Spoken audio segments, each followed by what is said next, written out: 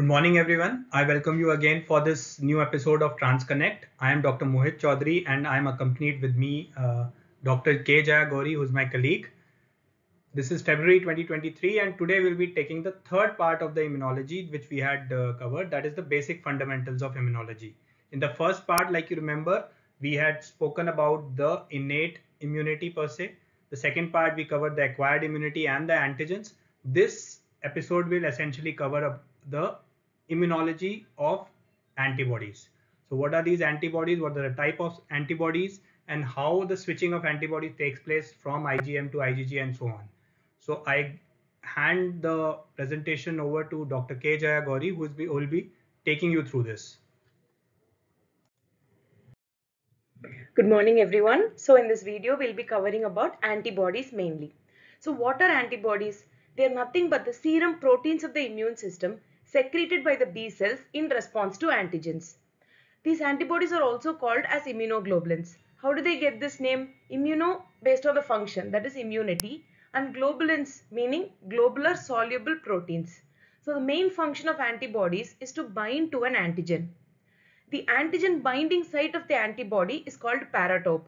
If we recall, the antibody binding site of the antigen is the epitope. Coming to the structure of an immunoglobulin. Immunoglobulin is nothing but amino acid chains.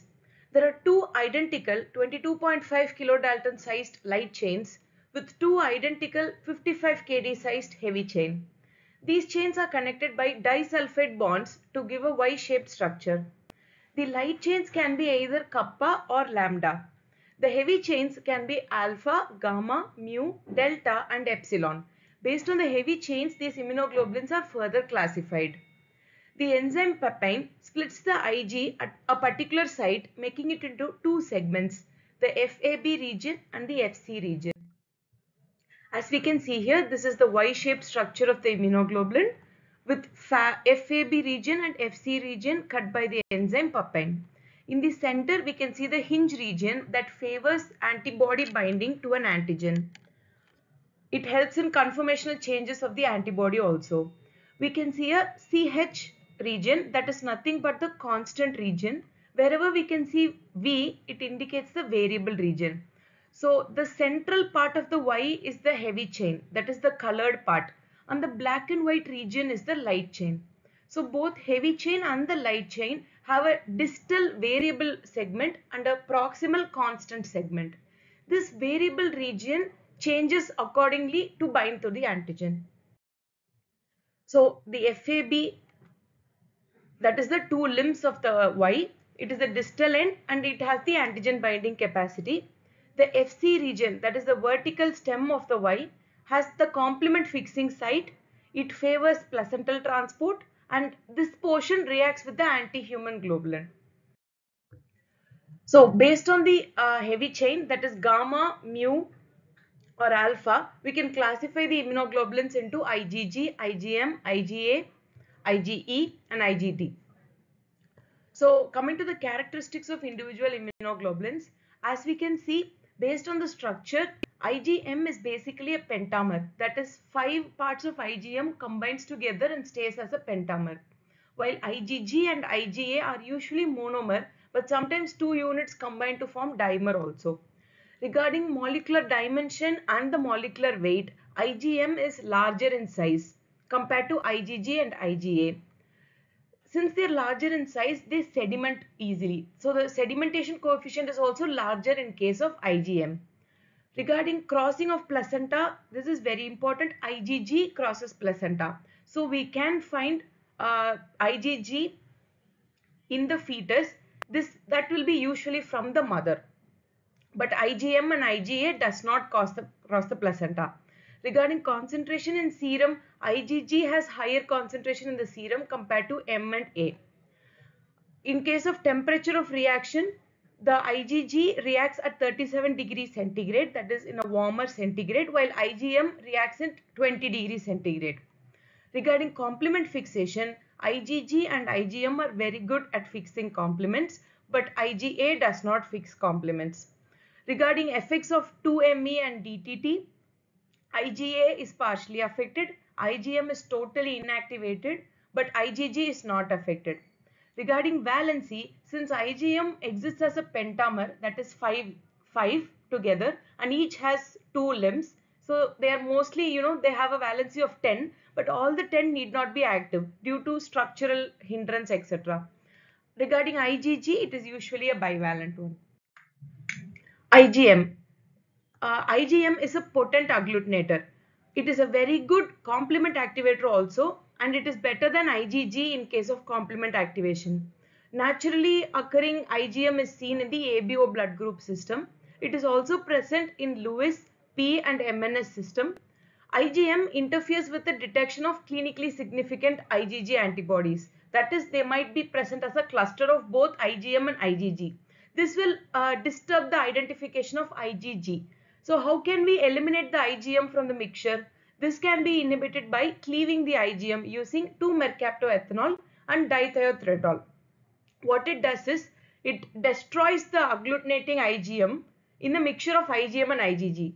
So subsequently, the mixture will have only IgG, which will favor the detection of IgG. So this is only an antibody that can be made by a fetus before and at the time of birth. So if a fetus has IgG, that indicates that the IgG has crossed the placenta. So the IgG actually belongs to the mother. Coming to IgG, it exists as a Y-shaped monomer but changes its shape during antigen binding. How does this shape change occurs? With the help of the hinge region we saw. So antibodies to Rh group, Kell, Duffy, KID are all IgG in nature. Now, IgG can be detected using antibody tests such as reactivity at 37 degrees centigrade, complement activation, and indirect globulin tests. Small amounts are present in the fetus. Those are, as we already saw, derived from the mother. In case of IgG, there are subclasses, that is IgG 1, 2, 3 and 4. There are a few points that we have to remember regarding each IgG subclass. The main thing is IgG1 and IgG3. 1 and 3 are very good complement activators, especially IgG3. They activate complement using classical pathway. Regarding IgG4, they act in a way very much similar to IgE. The next thing is IgG2. As we know, as we see here, IgG subclass that can undergo covalent dimerization is IgG2. So we can remember it as 2 and dimers. So covalent dimerization occurs mostly with IgG2, but it is not a very good complement activator like IgG1 or 3. Coming to IgA. IgA usually exists as dimers in secretions. This dimers happen with the help of a glycoprotein called T component or secretory piece. Now this T piece makes an IgA resistant to proteolysis, that is breakdown. Now 1/3 of the anti-A and anti-B in the ABO system are IgA. The IgA in the plasma, when transfused to patients who do not have IgA, that will lead to production of anti-IgA. So for example, there is a patient, they do not have IgA produced in their blood. Now we are giving an FFP component. That FFP component contains the IgA of the donor. So this IgA of the donor is foreign to the patient. So the patient will start developing an anti-IgA, that is antibody against the IgA. So subsequent transfusion with the plasma FFP containing IgA will cause anaphylaxis in the patient. Now this IgA is usually not detected in the fetus or in the cord serum. 20% of the adult levels is found when the child reaches 2 years of age. Coming to IgE. IgE generally exists as a monomer at a very low concentration. IgE usually has a very short lifespan. You can call IgE as you can associate IgE with allergies.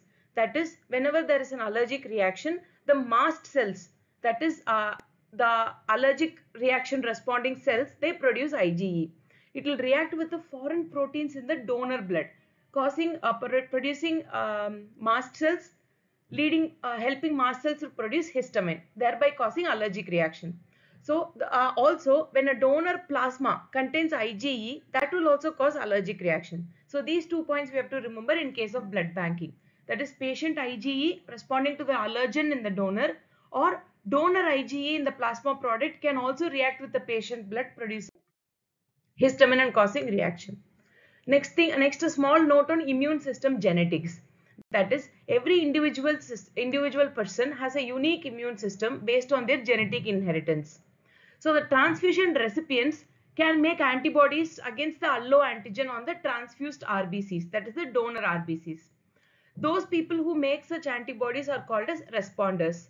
So responders can be classified into high responders and low responders. There is another entity called switching. Now there is a B cell. It has been exposed to an antigen. It is producing antibodies against the specific antigen. That is when they become a plasma cell, that is cloned B cell. Now this plasma cell initially produces IgM, that is the primary response. Now when they subsequently get exposed to the same antigen, we need IgG, that is the main antibody of the secondary response. Now the same B cell, that is the plasma cell, can produce IgG also, which was initially producing IgM, can produce IgG also. So during the lifetime of a cell, it can switch itself to make a different isotypic class of antibody for the same antigen. This isotype switching requires DNA rearrangement. How is this relevant in blood banking? We can see antibodies reacting at different temperature and different phases, that is IgM, IgG, etc.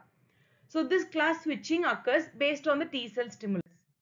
As we can see here, the T helper cell receives the antigenic particle from an antigen presenting cell. It gets activated. The activated T helper cell stimulates the B cell to produce antibodies. Now as we can see here, the B cell gets activated to a plasma cell. The plasma cell not only produces IgM for primary response, but also keeps on producing IgG for the secondary response, IgE for an allergic mast cell response, and IgA in case of secretions. So the same B cell is capable of producing multiple immunoglobulins of different isotypic classification, be it M, be it E or G or A. Now this is called class switching of B cells.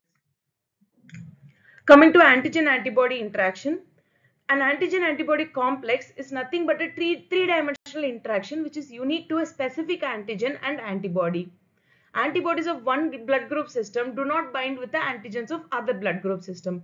Now this three-dimensional complex can be called as a lock and key mechanism. Only one epitope binds to a specific paratope. Epitope is present in the antigen and paratope is present in the antibody. Antigen-antibody reaction causes multiple complicated effector mechanisms which ultimately destroy antigen. Now, how is antibody-antigen reaction important in blood banking? First thing is serology. That is, the laboratory study of an antigen-antibody reaction is called serology. Antibody screening tests like ICT, cross-matching, all these depends on the antigen-antibody interaction. The most important, Coombs test. Coombs test also relies on the presence of antibody on the surface of the RBC.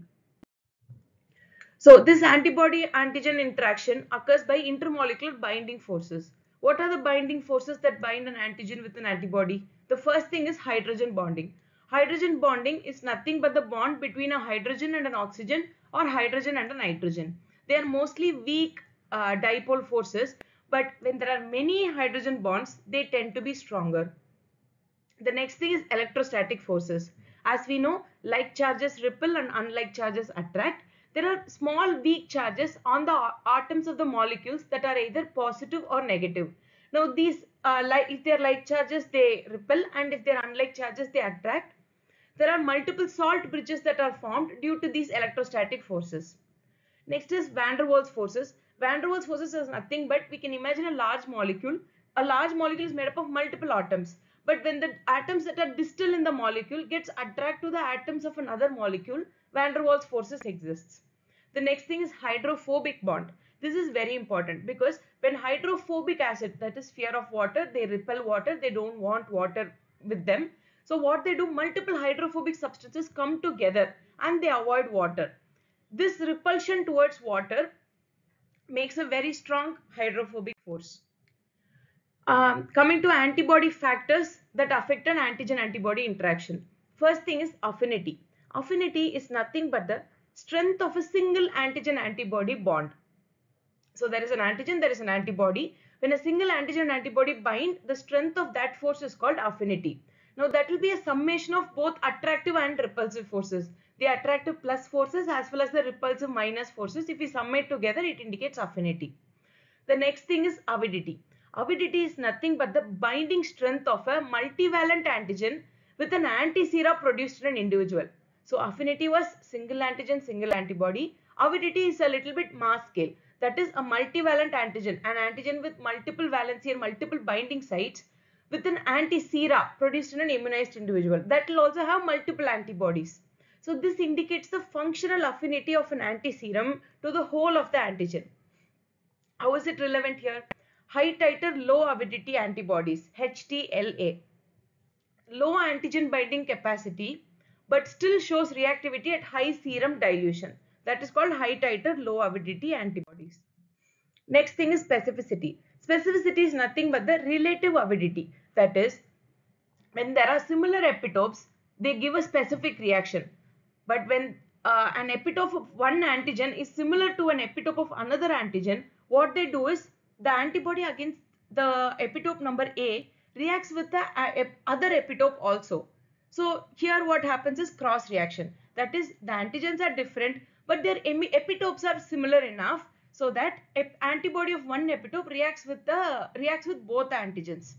The next feature of specificity is no reaction. So either there can be a specific reaction, there can be a cross reaction or nil reaction. The next thing is valency. Valency is the number of antigen binding sites on an antibody molecule. That is, we saw a V-shaped antibody molecule. It has 2 antigen binding sites. So if they exist as a dimer, there will be 4 sites. In case of IgM, they are actually supposed to have 10 sites because they are a pentamer. Next thing is the host factors. There are multiple host factors that determine a good antigen antibody reaction. They include nutritional factors, hormones, genetics, age, race of the individual, exercise level, disease, any disease conditions, and injuries. The next important feature of an antigen antibody interaction is tolerance. Tolerance is nothing but either lack of an immune response or an active immunosuppressive response. So either way, there is no immune response. It can be because of nil response or an active immunosuppression. It can be naturally occurring or experimentally induced. First example is chimera. Chimera is nothing but an individual who received in utero transfusion of an ABO compatible blood from another zygotic twins. That is, there are 2 twins, both are having different blood group antigens, but the individual who received a transfusion from the other twin will be continuously exposed to the other blood, therefore they don't produce antibody. So no antibody is produced against the A and B antigens of the other twin. The next thing is Rh immunoglobulin. A D negative mother delivers a D positive infant.